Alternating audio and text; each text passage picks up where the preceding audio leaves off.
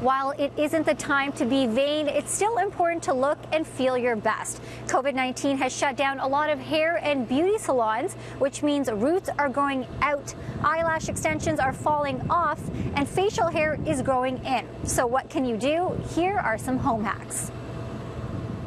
What can people do? Because you can't really go get your hair cut or dyed. So what can you do? What I would recommend is just taking a scissor at home and just literally taking off a small amount of hair at the bottom just to allow the natural growth of your hair. And what about roots? Because I think that's probably a pretty big concern for a lot of women. If you have mascara at home, you'll need a waterproof mascara. And what you want to do is just take that tip and then just apply it on the root and make sure it's waterproof so it doesn't come off. The other thing that ladies can do at home is if they have a brush, and it could be a makeup brush or paintbrush or even a toothbrush, take that brush, take some black eyeshadow or any eyeshadow of your hair color, and then just grab some pigment and then apply it on the root. It's a big trend right now. Everybody's getting eyelash extensions, but now, a lot of those are falling off. So what can someone do? Taking some castor oil or olive oil, and you'll need about 2 of these lipstick wands, which you can find them at the dollar store. If you don't have these, you can also use Q-tips as well.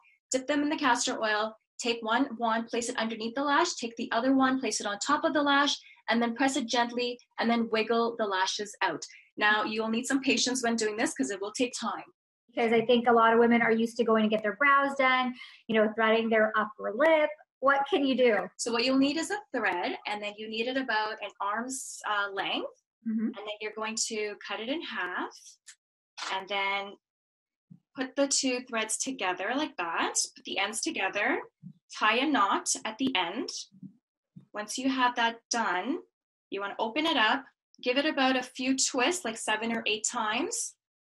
And then once you do that, you want to start practicing the scissoring technique like that.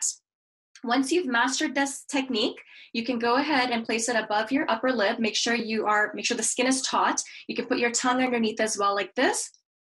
Place this on top, and then you can go ahead and start threading. Just be very careful. I would recommend that you practice it on a peach.